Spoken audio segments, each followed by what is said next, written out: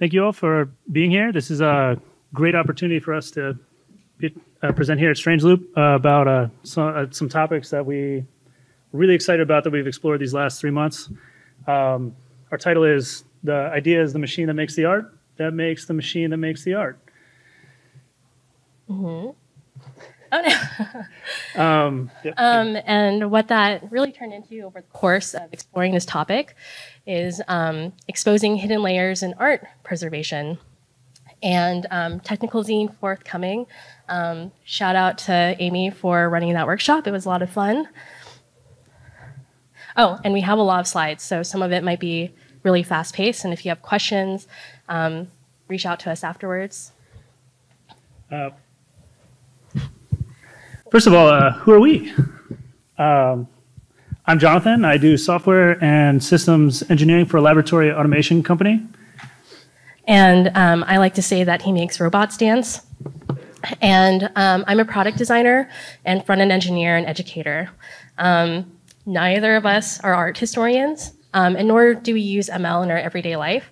So this is really going to be talk about our exploration into some of how we explore the data pipeline and different ML techniques, and finally how this might apply to the artist Sol LeWitt.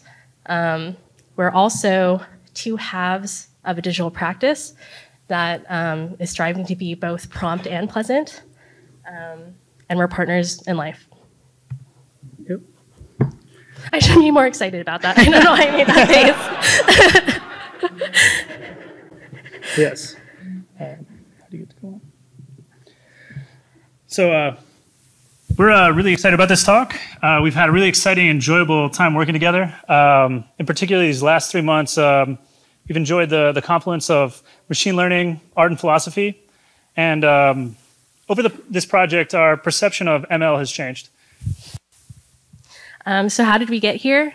This really started with the call for presentations at Strange Loop. And we knew that we had a burning desire to collaborate together on a project outside work on a topic that would combine both our systems of thought and our different expertise. So Sol LeWitt was the first person that came to mind for this talk. Just curious, look at the audience. How many people out there are familiar with Sol's work? Oh, yes. Yeah, that's really exciting. Oh, you're a treat here. Mm-hmm. So we've really gone down the rabbit hole of conceptual art and fallen deeply in love with Sol and his work, particularly with the art practice and his legacy. So much so that our journey culminated in a trip to the Mass MoCA in North Adams, Massachusetts, to see the incredible showcase of his works on display there and get a fuller appreciation of his process. It's us. It's really incredible that there's a generation-long exhibit of 100 pieces of his work that's up until 2033. We're new admirers of Sol and his draft people's work.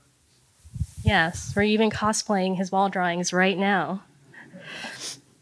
So who was Sol? Sol was an artist who lived from 1928 to 2007. He was very prolific.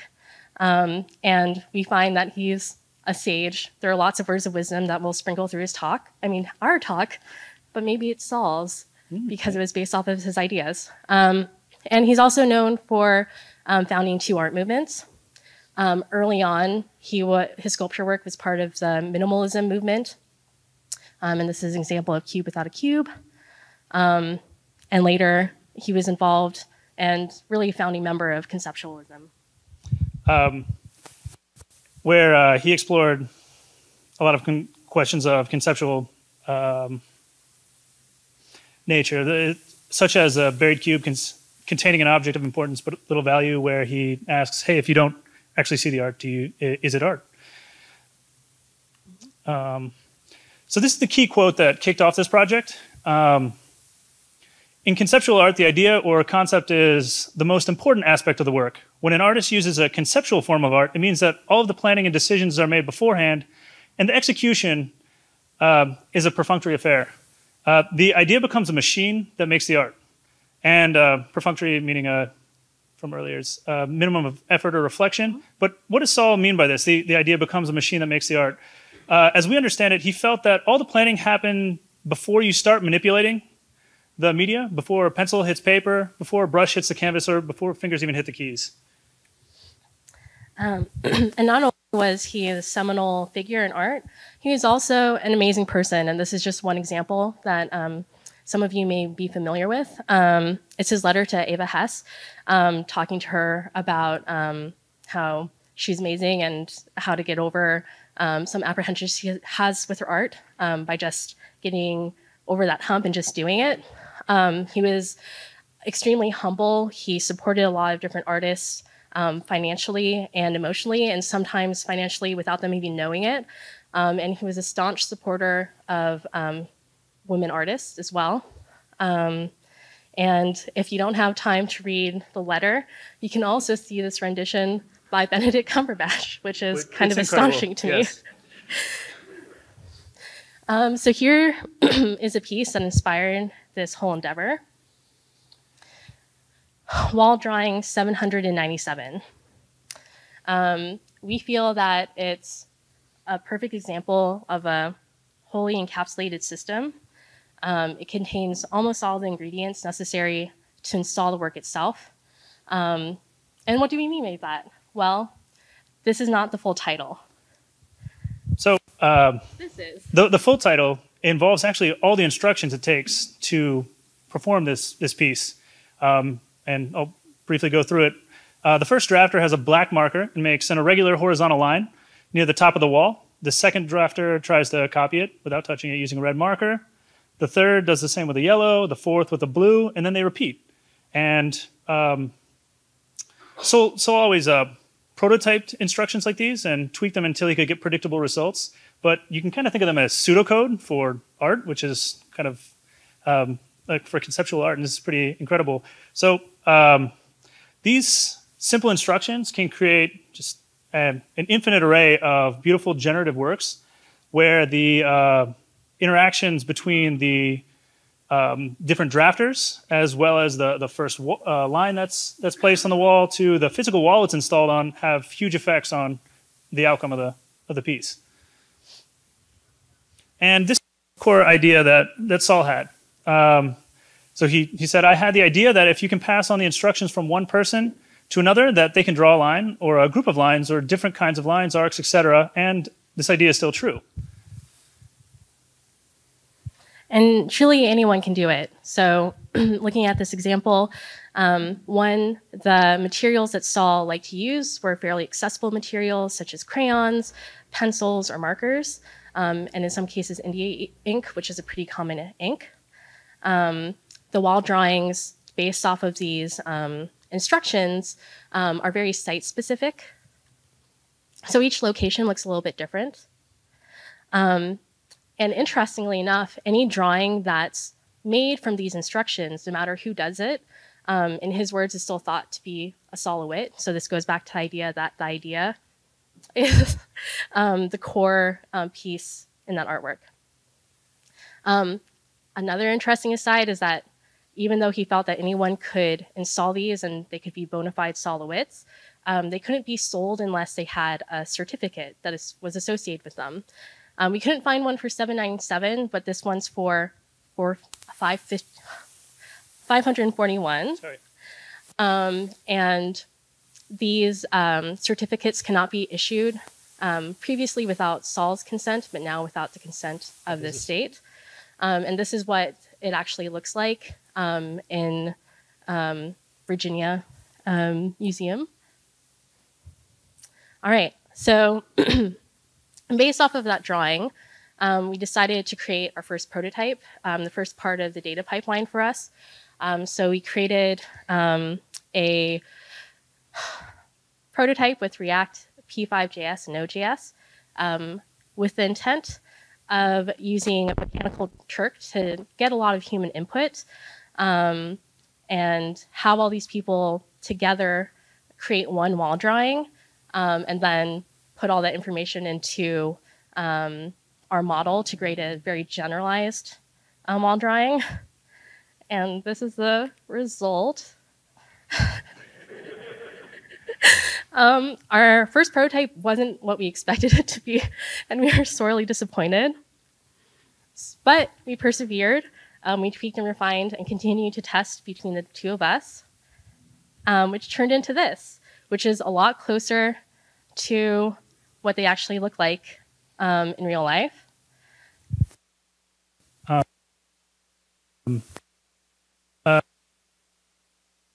The texture. To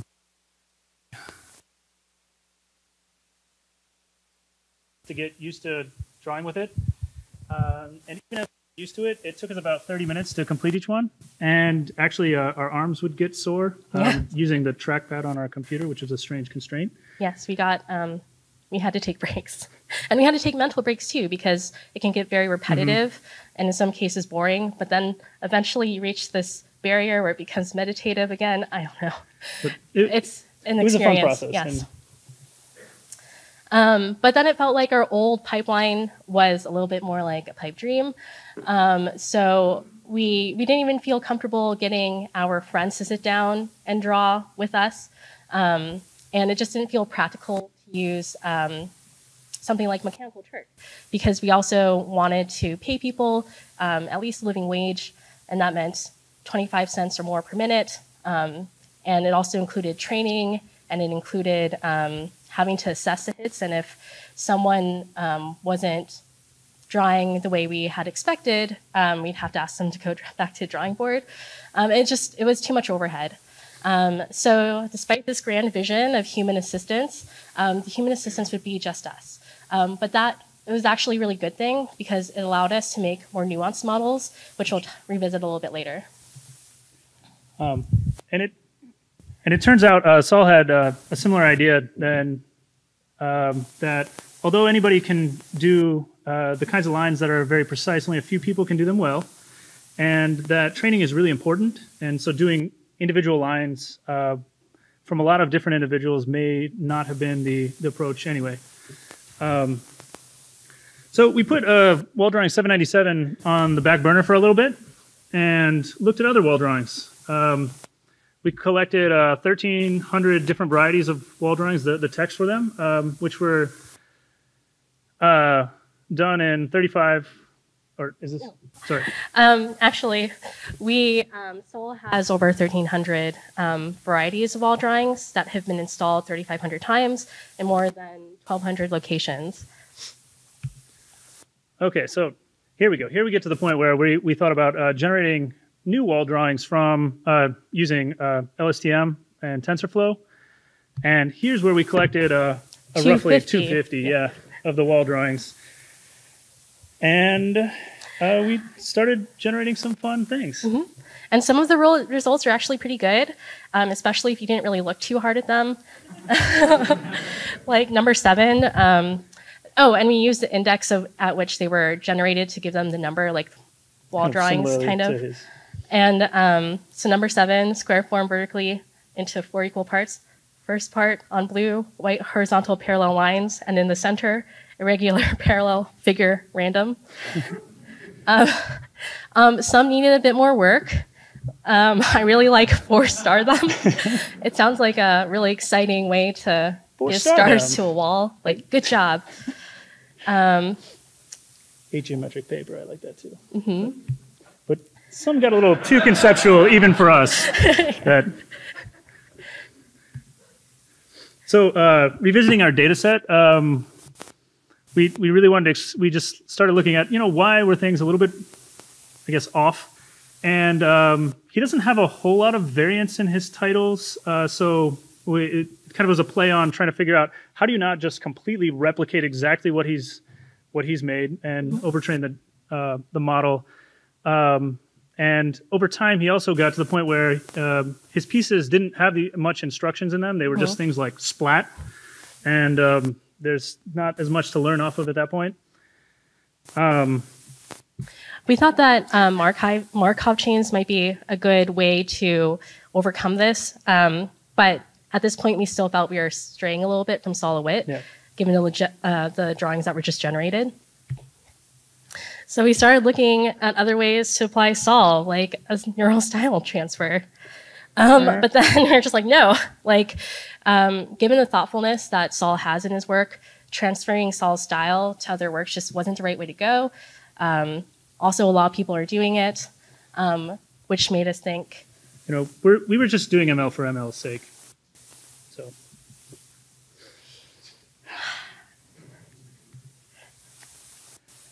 So, like other things, there's a Sol quote for that.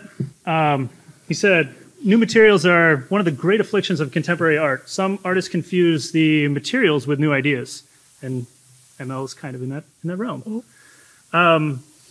So this kind of got into the realm for us of, we started to think about like what are the bounds of the power of ML, of machine learning, and which problems is it appropriate to utilize the power of it, and where is it weak? And we thought about using ML more deeply and looked at other artists using it in a meaningful way. So our first example is Sue Gwen, and she trained a neural net off of her previous archive of work, and then is feeding it through a robot so that she can work with it collaboratively. We have Tom White, who was trying to create general adversarial networks, or GANs, to fool ImageNet by creating works in real life. So he had to train these other adversarial networks to take into consideration how these prints would look as they went through the physical process of being printed, some of the, what is it called, misprintings, and also how they might be displayed in real life. So when you look at them at different angles, they would still be able, if you took a photo of them at different angles, they would still be able to fool ImageNet into thinking that's a toilet. Or I think my favorite is the tricycle.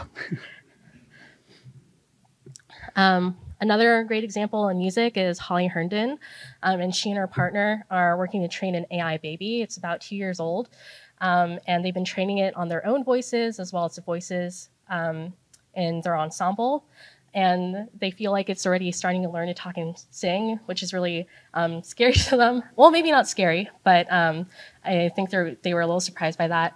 And recently it's credited as being a singer on one of their tracks, yes, from Holly Herndon's new record. And also Mimo Acton.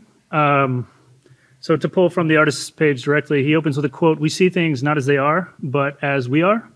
And he describes this project, Learning to See, as an artificial neural network looks out on the world, trying to make sense of what it sees in the context of what it has seen before. It can only see what it already knows, just like us. That one's incredible. You should definitely take a look if you don't know about it. So just thinking again, are we still doing this work in honor of Sol, or are we doing this for ourselves? We are super inspired, but at the same time, like, what would Sol want to do with his work, and what would Sol actually do with his work? And doing a little bit more research, as we understand it, Sol always wanted his work to look contemporary. So that's the reason why he chose these colors and the geometric shapes, and why he tested things time and time again before he made instructions. But to make it contemporary, it also means reinstalling over time, because these materials, as archival as they could be, they're still in physical spaces, and they still get interacted with, which can cause damage to them. And Sol and all of his draftspeople wanted generations to enjoy his work. But the first aha moment came from this panel between several of Sol's assistants, or draftspeople. We'll kind of use those two terms interchangeably. From that lecture, we learned that some of his draftspeople have been with him from the start, almost 40 years. That's 40 years of knowledge. And it reflects this thought that Sol had, which was that any assistant or craftsman or craftsperson could be very good, sometimes better at different tasks than the artists themselves. And not only have they been with him for 40 years, there have been multiple generations of assistants. So on the left, Wait, you're right. Sorry. Yeah, he's right. You'll see John Hogan, who is one of his original assistants. And as we look deeper into understanding Sol's intent, we found this quote where he says, "Art is made by human beings, not machines," which, how do we bring that back to machine learning? So yeah. And how do we honor the humans in this process? So we thought about really capturing the knowledge of generations of Sol's draftspeople. The conceptual aspects of art are more difficult to model with AI and really would require a more generalized intelligence, which I think we'll get to eventually with some models, but I don't think we're there today. But something that came out of this process is that narrow visual and mechanical concepts can be modeled, but such as aesthetically pleasing irregular lines or the execution of a process. Which brings us to washes, which we tried several different approaches with these, including a CNN autoencoder, but we settled eventually on something called pix-to-pix. But just to make sure we're on the same page, here's what we mean by washes. So revisiting this picture, notice the texture in the background of the lines. Those are the washes, those blocks, the shapes. And this is a zoomed in version on another piece of the washes. And Sol's draftspeople have a very specific process. They use a certain brand of painted ink that was approved by Sol, and it's diluted down to a certain viscosity to make it applied in a certain way and repeatable. And then they apply like even washes, like washing a car, over the wall. And then they do this thing to actually make the texture, which I really like, called boom boom. And for each layer of color, it's 3 to 7 layers deep. So they have like already a very replicable process. And here's what the gray piece looks like up close. So what are we trying to do here? We chose to model a very small, seemingly simple problem to assist knowledge transfer between assistants. Thinking about the washes and how would you train an assistant in the future. And we wanted to capture a model of experienced draftspeople to help train future and help maintain knowledge across generations. So in P5, we were able to like code up something that quickly approximates the texture of these washes. But how do you actually capture the decision-making process when it comes to aesthetics? So like, how would a draftsperson look at this and say like, oh, this part's good, this is bad? This tool wasn't necessarily made to replicate the most perfect model of a assistant. That's hard. It's hard for anyone to describe why they like certain things, and it also narrows the possibilities of that algorithm. So instead, this is what we use for the core of our data production. And then we allowed, well, us, to identify areas that to us as individuals looked like they needed more work. And over time, so previously this is from the UI, and then as we trained a neural net with lots of different washes, this is what the net actually described as being off for my model. So it's kind of cool.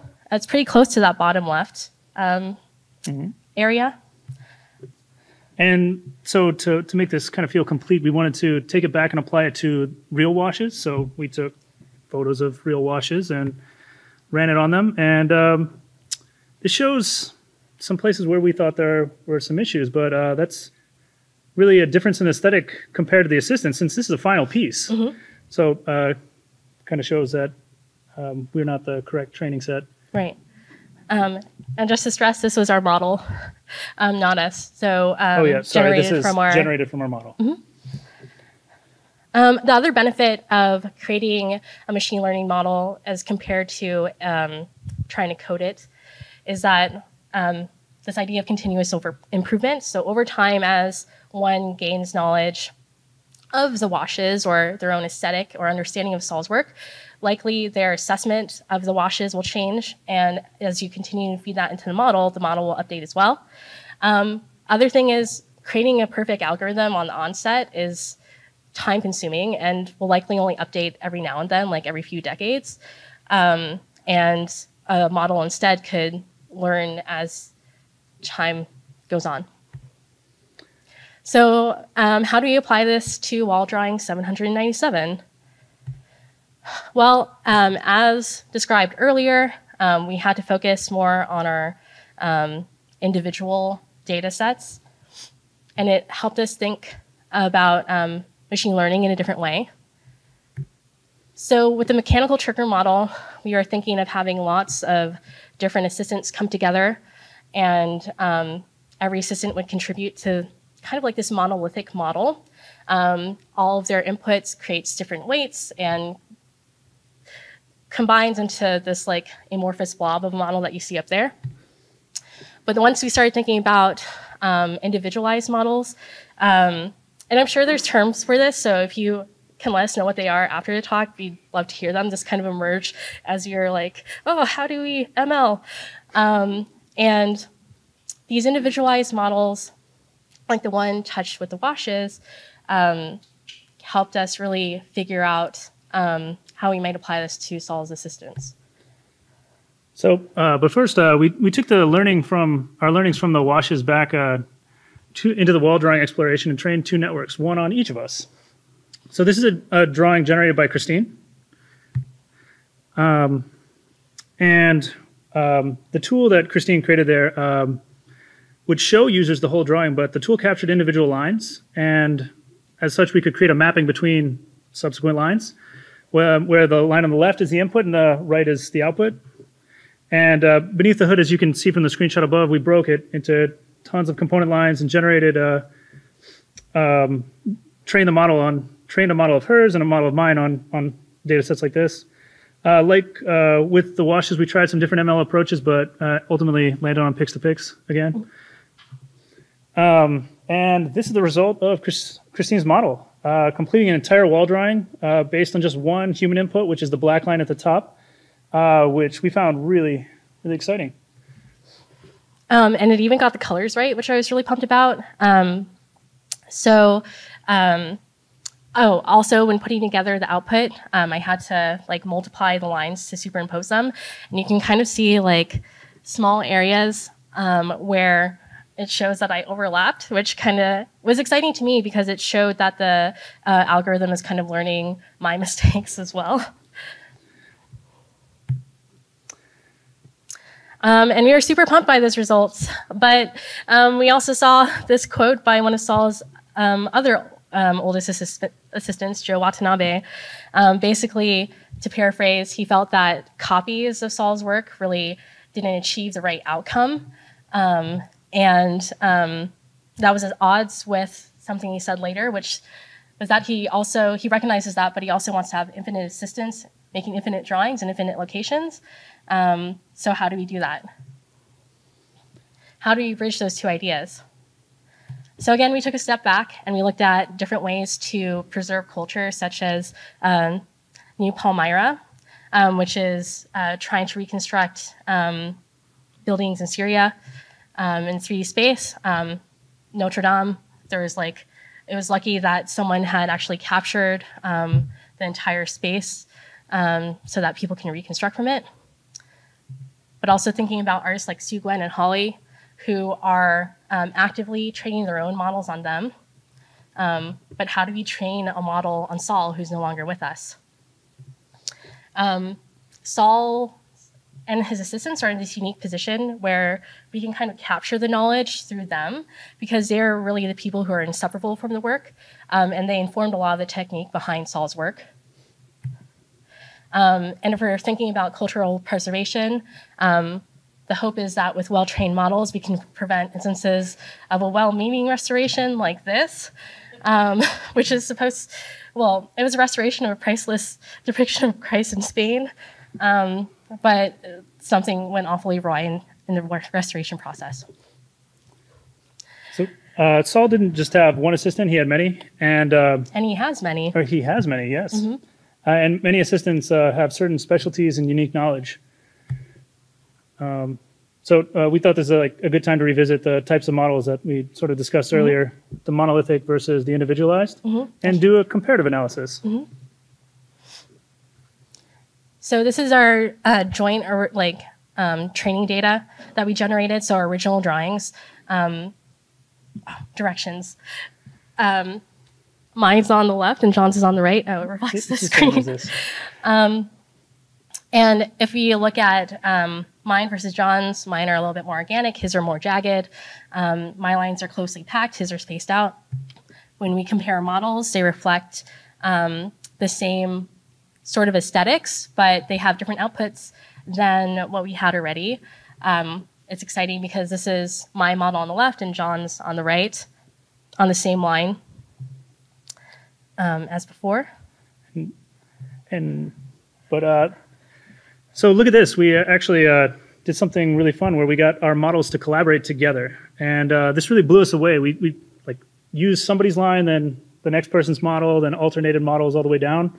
And it's really fun to see the output from this, like that it actually gets the bands of like differences between us. Well, yeah, for example, you can clearly see, or at least to us, that my lines are much closer to the previous lines, whereas John's are much further away. And it kind of helps us get to the multi-assistant approach. So like imagine being able to capture Joe Watanabe's aesthetic and then John Hogan's aesthetic, and future generations could kind of look at these models for advice. They're not necessarily meant to give prescriptive feedback on how they should make the wall drawings, but they could be a way to capture some of that knowledge without a lot of upfront work. Yep. And it's just cool to see them work together a little bit against each other in a beautiful, harmonious way, just pushing and pulling the overall output in different ways.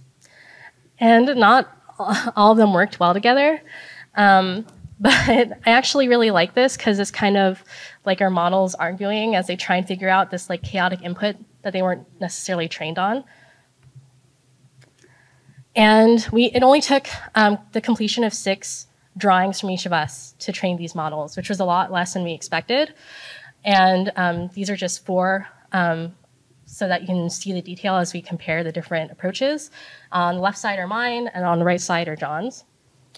And again, this is just a fun thing for us to realize. Pix-to-Pix is amazing. We're going to just show you a quick progression between the different applications of the models. So again, this is the source models.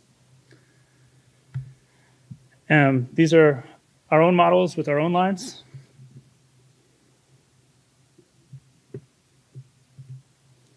And these are our models with each other's lines. So the aesthetics kind of switched sides. And these are our models collaborating together.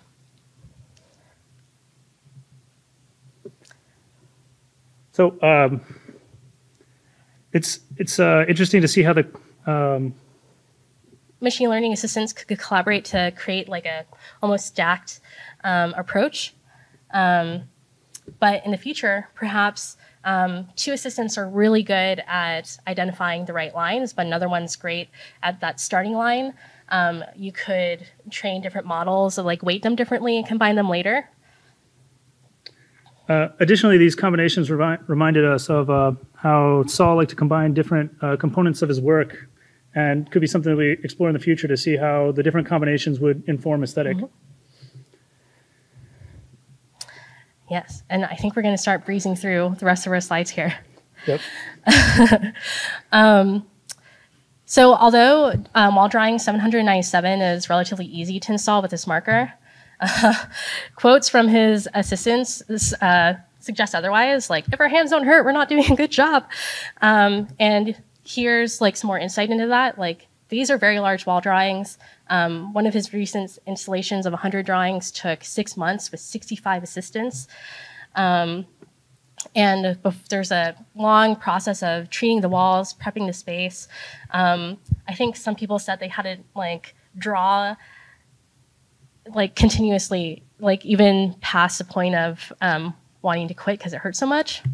But it's also like creates this beautiful output. And it's also worth noting that this was installed after Sol's death, and he never saw the outcome of it, which is A testament to how much he trusted in his assistants. So we thought, like, to help these assistants, how might we automate this process? Just so future generations could enjoy Sol's work and keeping things contemporary is expensive, and passing knowledge might be difficult in a traditional sense. Although Sol believed that art is made by human beings, he also embraced new technologies. He was open to trying them if his assistants would be still able to achieve the original intent. And they changed methodologies several times with lots of different forms, like from string to laser levels. And for us, we just sort of thought, if a human generates the input, would it be reasonable to solve for a bot to execute the output? So we explored scribbles with Paper.js, an Arduino, and Polargraph. And this is what we mean by scribbles. They're like pretty random lines. So we kind of generated that in our tool.